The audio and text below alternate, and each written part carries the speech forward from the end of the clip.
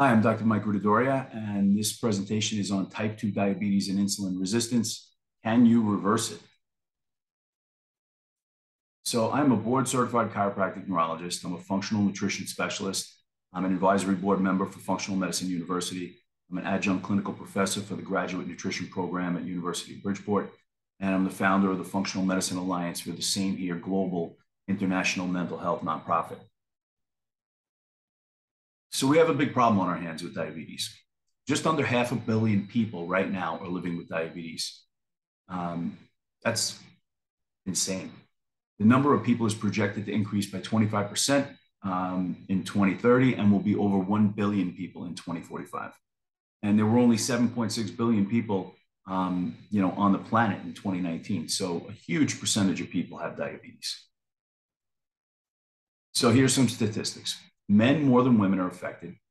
Those with diabetes are twice as likely to have a heart attack or stroke than those without diabetes. 11.3% of the United States adults have physician-diagnosed diabetes, and 4.6% of people are walking around with undiagnosed diabetes. 27 million physician office visits with diabetes as the primary diagnosis are done every single year. 102,000 Americans die every year from diabetes and has been like that for a long time. Type 2 diabetes is one of the main risk factors for severe COVID-19 illness. And if you have diabetes, the odds are that you'll die from a diabetes-related problem. The crazy thing is that this is reversible in many cases, if not most cases.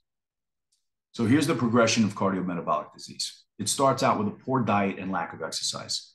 The standard American diet consists of very high carbohydrates, refined carbs more than anything else, high fructose corn syrup, sweetened beverages. We drink a lot of our carbohydrate calories. And this leads to blood sugar dysregulation, meaning that your body just can't keep your blood sugar within a certain range because it's just being overwhelmed. The pancreas just can't keep up with the demand. So we develop something called prediabetes. Prediabetes is, a range with your hemoglobin A1C, which is a measure of the last 3 months of blood sugar between 5.7 and 6.5. So most people think they're not too bad. They're only pre-diabetic, but they develop something called insulin resistance, where insulin is no longer working in the body. And eventually that'll lead to insulin failure. And right now what's happening is because this blood sugar is high, people are gaining weight and they're gaining body fat and they're becoming obese. After a little while, systemic inflammation takes place. Inflammation is just a chronic biochemical change in the way our system reacts, both our white blood cell system and a series of things called inflammatory cytokines, chemicals that induce this process called inflammation, which is extremely damaging to everything in our body. And as time goes on, we get blood vessel damage. And now all of a sudden, the inside of the arteries are being chewed away by this very acidic blood sugar. And eventually we develop cardiovascular disease, kidney disease, people go on dialysis, but eventually it's called diabetes. So you have diabetes and obesity combined, and this leads to blindness, neuropathy, chronic pain, heart attack, stroke, cancer, amputations, and Alzheimer's disease. So we think, what's the big deal? Your blood sugar is going up. Most of the time you don't feel bad. So people, that's why 4.6% of Americans are walking around with diabetes. They don't even know it because many times they don't really feel that much different because they're so used to not feeling great in the first place. So once you're diagnosed, you statistically cut off 30% of your lifespan. 75% of the time you will now die from cardiovascular disease, but it doesn't have to be this way. So red blood cells carry oxygen to the tissues. That's what they do. They carry oxygen from our lungs. When we take a deep breath in, our heart pumps blood into our lungs. The red blood cells mix with the air in our lungs, and it becomes magnetized to the red blood cell. And now that red blood cell can carry that oxygen and drop it off. The bloodstream is also carrying all our nutrients from the digestive system. So the red blood cells are mixing with these sugar molecules. The pancreas, which is an organ in your abdomen, senses the increase in blood sugar, and it releases a hormone called insulin. The insulin pulls the sugar out of the blood and it stores it inside the body cells. When sugar levels are too high for an extended period of time, or insulin isn't working as well as it should, the sugar stays in the bloodstream and starts sticking to the red blood cells. The amount of sugar stuck to the red blood cells is measured by a test called hemoglobin A1C. And that's what that test is all about. How much sugar is stuck to your red blood cells? So if you can imagine a red blood cell is like an apple. The inside of the apple, the core with where the seeds are like a magnet. There's something called hemoglobin inside that red blood cell. That hemoglobin acts as a magnet. It magnetizes oxygen, and the oxygen sticks to the red blood cell. And it carries it and drops it off to where it needs to go, your brain, your heart, everywhere else. But as time goes on, when you have elevated blood sugar, you start developing a candy coating around the apple, around the red blood cell. And as that coating becomes thicker and thicker, it reduces the amount of magnetism that that apple can really have. And it no longer has that magnetic attraction for oxygen. And basically what's happening is you're starving your oxygens, starving your tissues of oxygen, and they start to die off. So the standard of care in managing hemoglobin A1C, the goal, traditionally is to get you out of the danger zone and, keep you in as low, as low level as you can be. But unfortunately, the medications that people take lower their hemoglobin A1C, but it never really gets them out of the woods. So, and that's because most people just don't change their diet. They continue to eat a lot of carbohydrates. In fact, I've had patients that told me that their doctor said, just keep, taking the insulin. And if you have soda, if you have cake, if you have candy, just take an extra shot. And what that does is it's enabling people to feel like, oh, as long as I take this insulin, it doesn't really have an effect. I'll be fine. And that's just not the case. So here's a big deal. Hemoglobin A1C and dementia.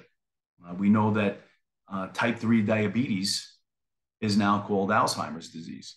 So we know that there's a direct link between elevated blood sugar long-term and dementia.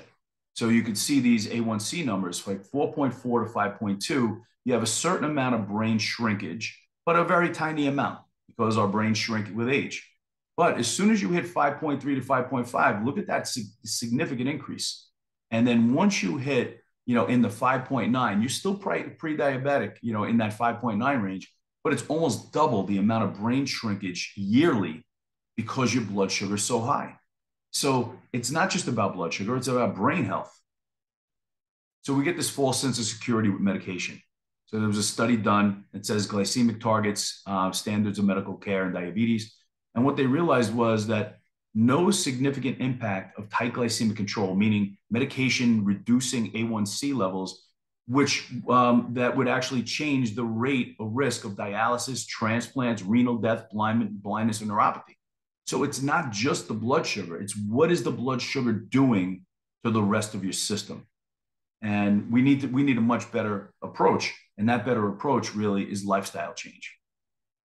So here's the blame game. In 1990, there was a 12% in the United States, 12% of people were obese. That's not that long ago, 12%. And everybody blamed fats. So everybody went on a low-fat diet. And as a result, the food industry, in order to make things taste good, because they took the fats out, they significantly increased the amount of sugar that they put into the foods. So everybody was eating low fat and they were eating, much, much higher sugar. Then in 2005, it doubled. So in 15 years, the obesity rate doubled in the United States. And then all of a sudden it was carbohydrates. Carbs are bad. 2019, it bumped up another 4%. Now sugar's to blame. But the reality is it's not just sugar. It's lifestyle, it's exercise, it's sunlight, it's mindset. It's all of these different things because it takes a significant lifestyle shift in order to reverse this. So what is food? Food, when you eat a meal that's, you go out to eat, you go out to dinner, and, it's really made up of three main macronutrients: proteins, carbohydrates, and fats. But people, unfortunately, are in an abusive relationship with food, and they know it.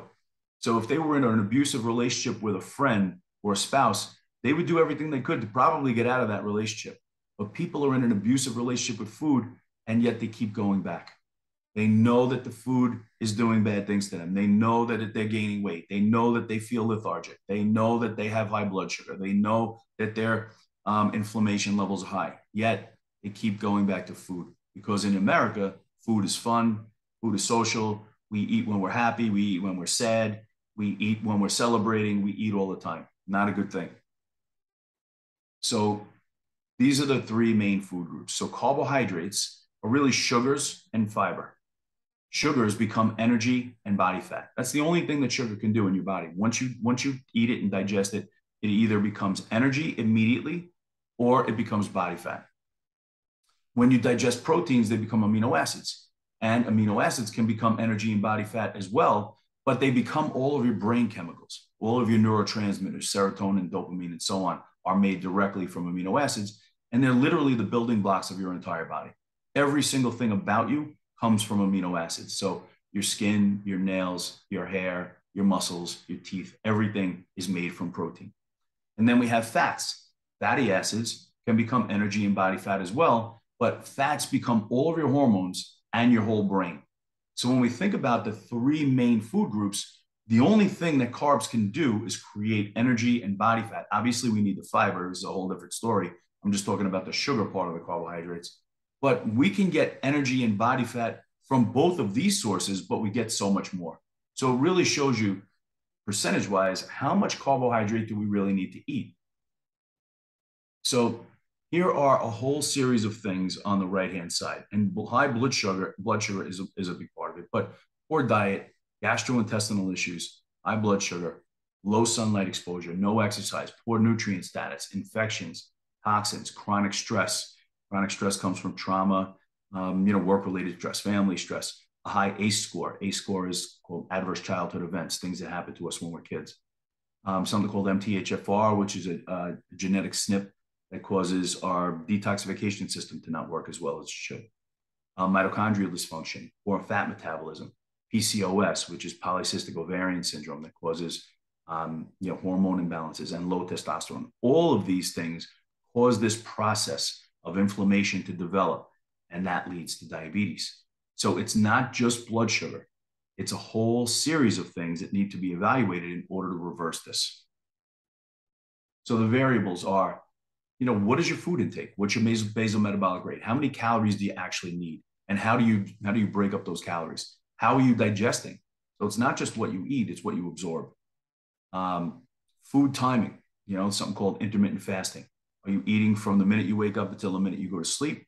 Because we know that the longer the fasting period that you create, the more metabolically healthy your body will be. So for instance, people will eat within an 8-hour window. So they might eat all of their calories for the day between, let's say 11 a.m. and 7 p.m. And they don't eat anything before, anything after. And what they see is a significant shift in their metabolic rate. The quality of the food that you're eating. Leptin's a hormone that's released by your body fat cells, and that's directly related to circadian biology, which controls everything about our body, our day-night cycles. Sleep, obviously, is a big deal. This insulin resistance, the microbiome. The microbiome is this colony of bacteria, this trillions and trillions of bacterial cells that live in our gut that we just found out about in 2008 that play a huge role in our overall metabolic rate, our mental capacity, our mood, our immune system, our digestion, our vitamin production. All of these different things come from the microbiome in the gastrointestinal system. Our hormones, our mindset, and overall inflammatory levels. So the two biggies really are the microbiome and the mindset. What we see is with people that have diabetes, we see a very clear change in the bacterial colony that lives in their gut. They become sensitized to carbohydrates, and that shifts people's metabolism. The mindset also is, what I was saying before about your relationship with food, what you believe food to be, how much food do you think you need? Most people believe that they need to eat a lot more than they do. And, again, food is very social. And we feel like, it's hard for us to socialize. I have people that tell me, food is love. Food is how I show love with my family and all these different things. So, we need to really look at and discuss like what is food to people and what makes it so important. And, if you have a cat or a dog, that they eat the same thing every single day. They don't need 49 different varieties of food in order to be happy. You can essentially feed them, to, the same dog food their whole life, and they'll be very happy because they're eating to live. They're not eating because of social behavior or food addiction.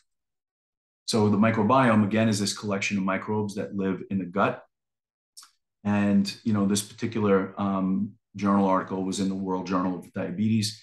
And it says, we paint a clear picture of how strongly microbes are linked and associated with the fundamental and essential parts of diabetes in humans.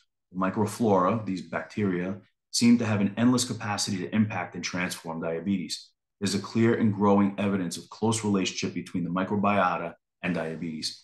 So if we don't fix your gut, you probably will be diabetic for the rest of your life. So again, it's not just about cutting sugar, it's about looking at your body as a whole. So getting healthy and staying healthy is a lifestyle. So this is an example of a stool test. So we're able to map the healthy bacteria, the normal bacterial flora in people's bodies.